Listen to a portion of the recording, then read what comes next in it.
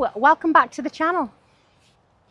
We're going to start off today taking some drastic action in the polytunnel. We are only 35 days away from our first frost date here in Staffordshire. I'm not really ready to admit that it's the end of summer yet, but obviously it is. It's time to take drastic action for those tomatoes to see if we can get them to ripen before we do get those first frosts. So I'm going to take off any new side shoots and leaders that it keeps trying to send out since I've topped them, and any new flowers. They are not going to ripen now before the end of the season. So we need these plants to concentrate their energy on ripening the big fruit that they've already set. Now this does seem really rather brutal to these poor plants, but can you see this stem here? It's not going to do anything. These flowers are not going to have time to make fruit. So it's just wasting its energy trying to do something with them. Taking off a lot of this foliage is also going to reduce my risk of late blight. It's also trying to put new leaders up all of the time.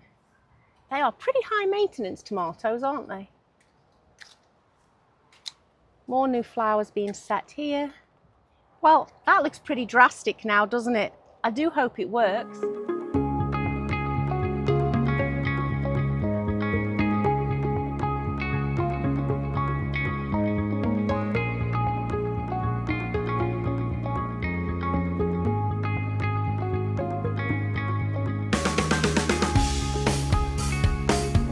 Some of the tomatoes, like this San Marzano here, are insistent on trying to send up new shoots from the bottom as well.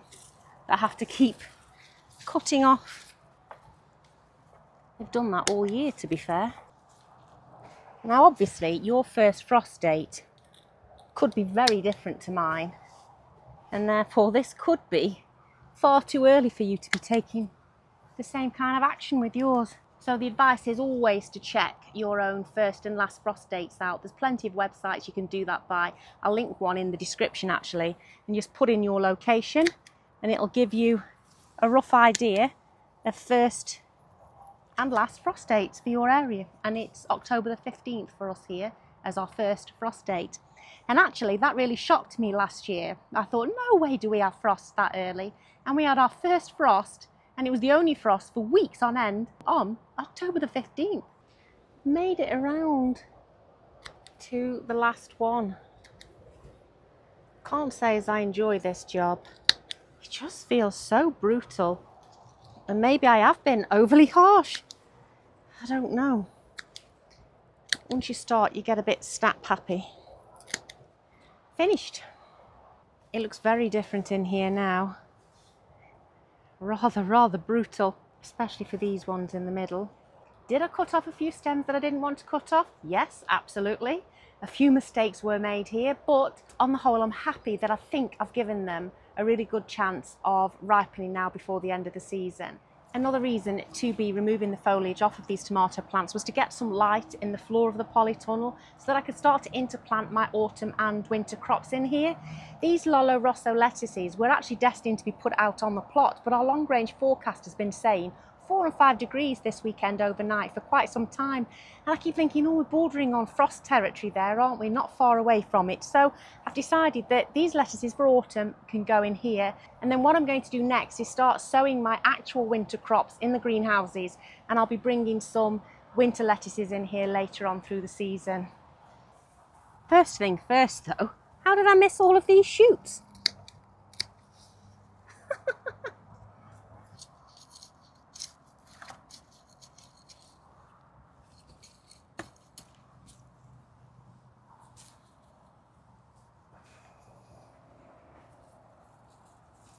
These are not the healthiest looking lettuces.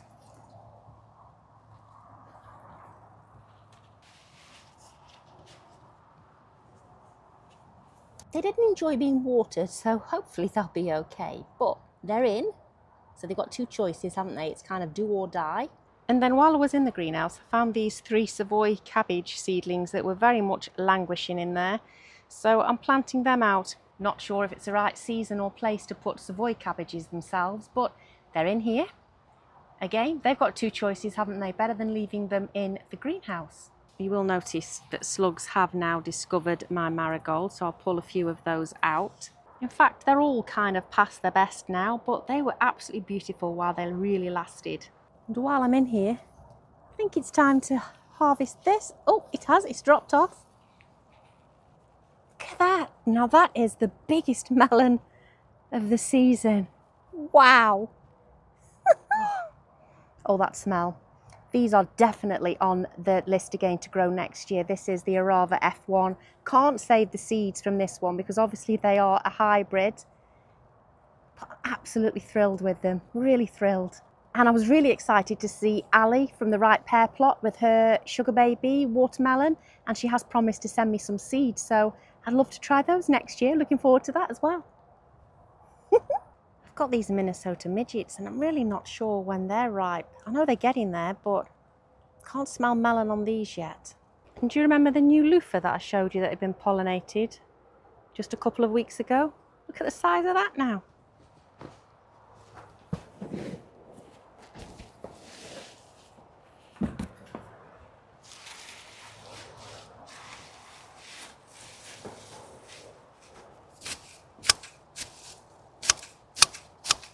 Just give it all a quick chop over because that does help it to break down a lot quicker, which for me is really, really important because I plan on moving these compost bins this winter. So if I give it a chop down now and it can start breaking down as we get into winter and I move these into their new home, then obviously it's kind of turning it over by putting it into its new position. I'm hoping that will really speed it up. I'll carry on and do this and then I'll meet you back in the greenhouse where I'll show you what I'm sowing now for my winter crops.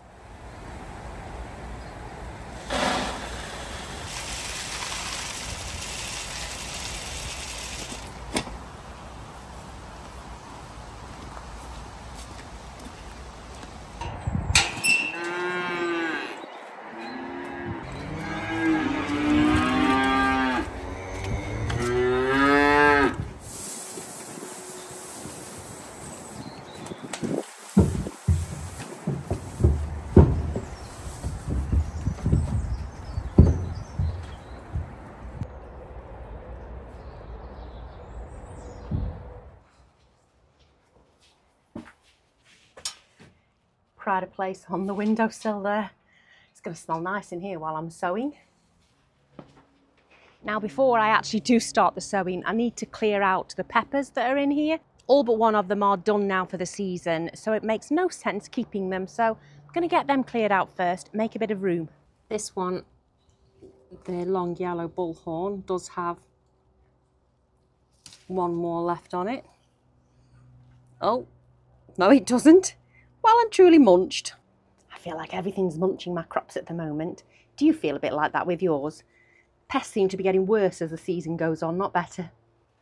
I might be able to salvage a little bit of it though. As you can see, there's nothing else now on this plant. This one has already died back. This one is dying back. There's a couple of very overripe jalapenos on here, largely because no one liked them. This one's died back.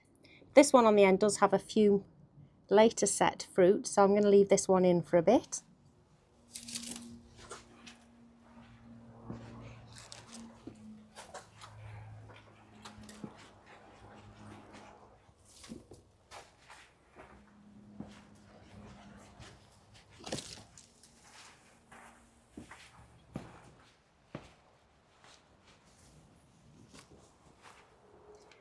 Cleared all that out, I am now ready to get sowing, and the first things that I'm going to sow in September to overwinter are onions. So I have several varieties here. I have the Japanese Sanshui onion.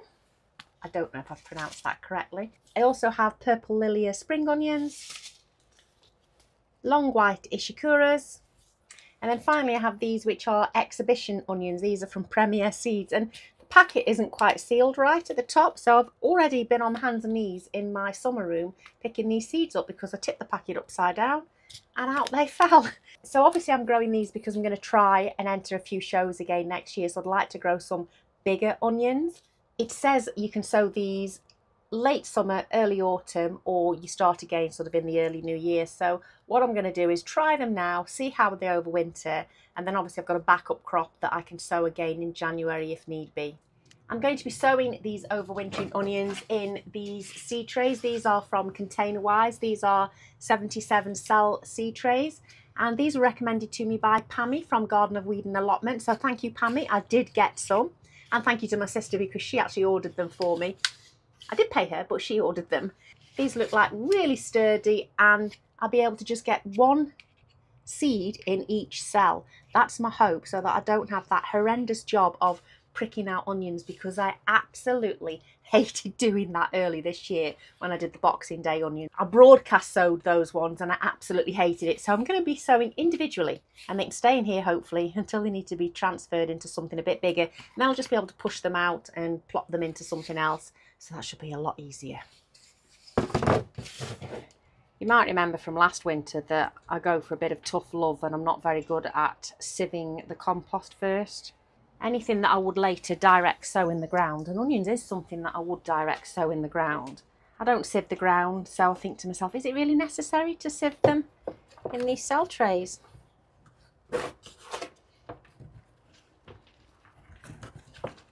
Right, just push these down.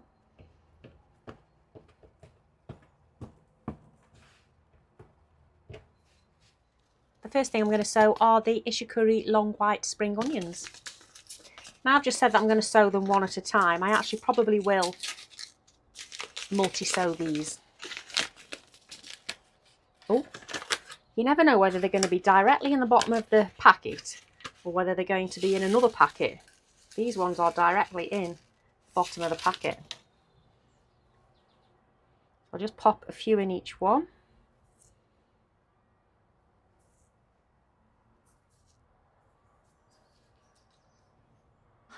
Now, whilst I've just said I'm not going to sieve the compost to put them in the trays, and that's true, I will just sieve what I put on top of them just to help them coming up.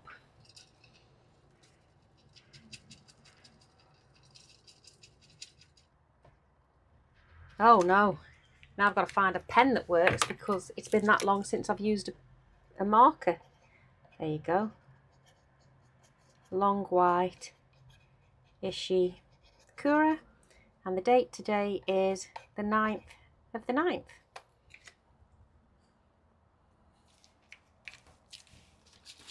So that's those done. Next ones are these purple Lilia spring onions.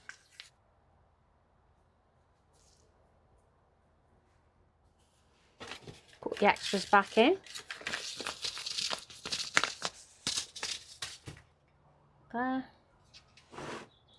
I'll just cover these ones again.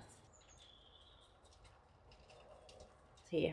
So I still have 35 cells here at the top. So I think I'm going to sow the exhibition onions in the top here because I'll be able to move them out into something bigger later on. But these are definitely ones that I'm trying to only sow one in each cell.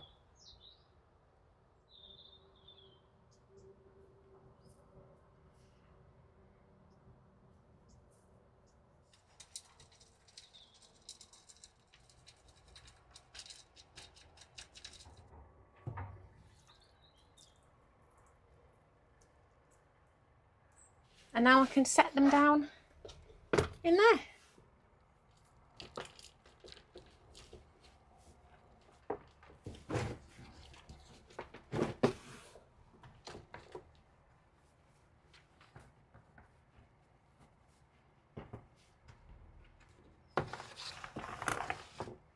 Next up are the Senshui onions.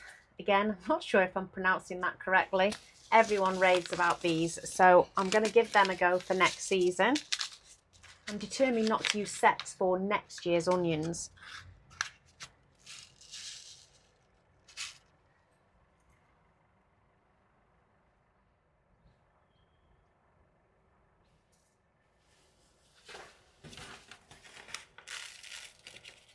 Now, I did want to sow some brassicas today as well, but wouldn't you believe it?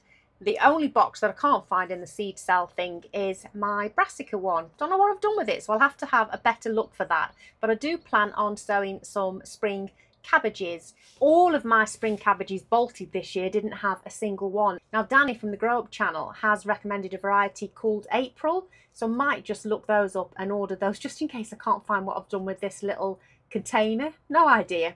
But I am going to sow some mustard leaves and some winter density lettuce.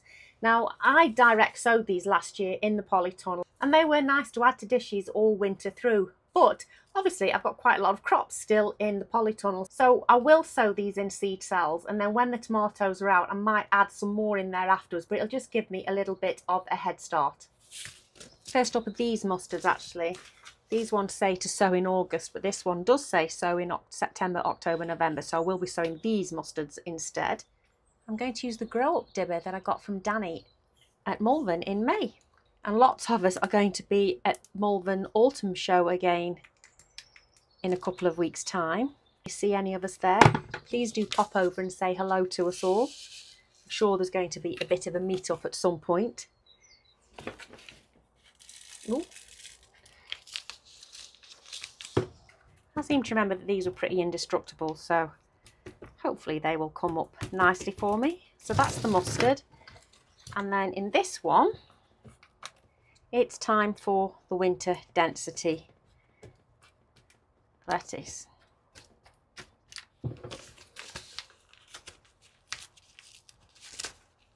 Ooh, these are much bigger seeds. Look, they look more like proper flower seeds, don't they? Put a couple in each one.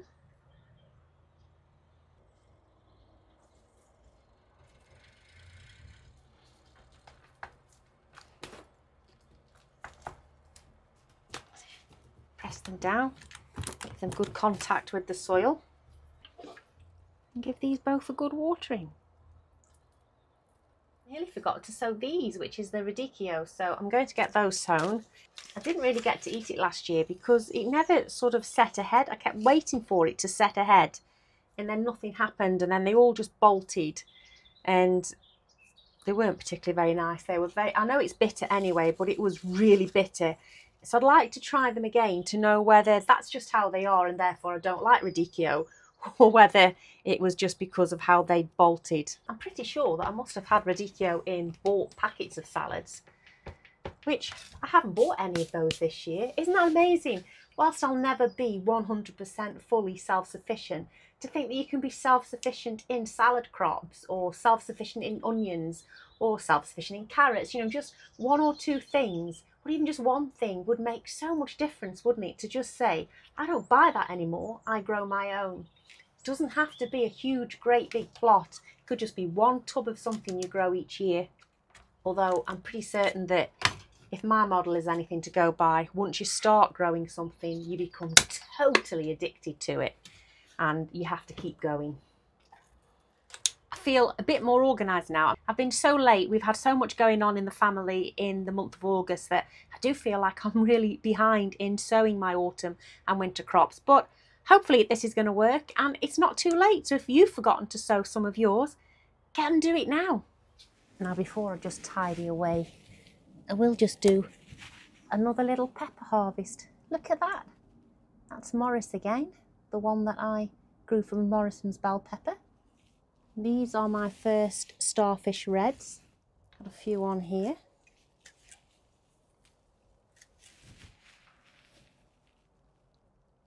Liking those. Now these little chilies here are the fadass.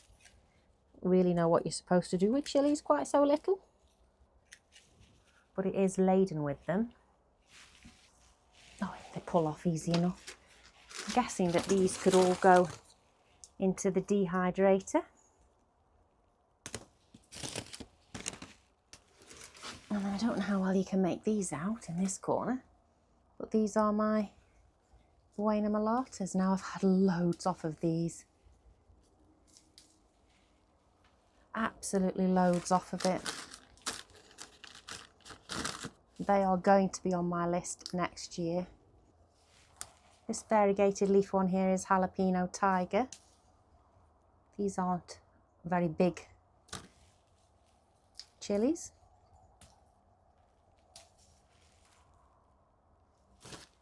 This one here is the Sugar Rush Long Peach. There you go. There's plenty more on it, but not turned yet. This one here is supposed to be Joe's Long Cayenne, but they don't look like it said they were going to be on the seed packet. I've just spotted, hiding down here amongst all of this foliage, a pepper that I've missed. Look at that.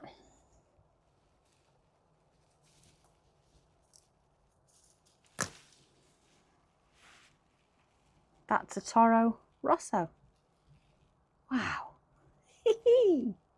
I've also got quite a few of these orange habaneros growing now. I think this is called Bondamajax. Yep, Bondamajax. These are the hottest ones that I've got growing. Maybe I won't take them in all at the same time though. Better take those ones in separately so I don't mix up the really hot ones with all of the others. But I can make a habanero sauce with those, can't I? Habanero sauce sounds like something I've heard of. No idea really, but that's the plan. Bought a dehydrator. I'm going to go and try and make some powders or sauces or things because I do use a lot of chili powder. All that remains to be done is to get these chili plants chopped up and put in the compost heap.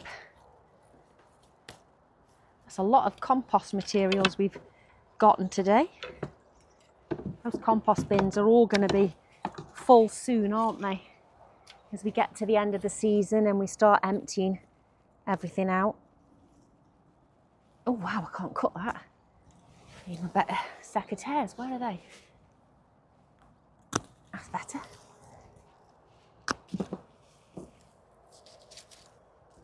This is when all that jute string I was using starts annoying me. That's one.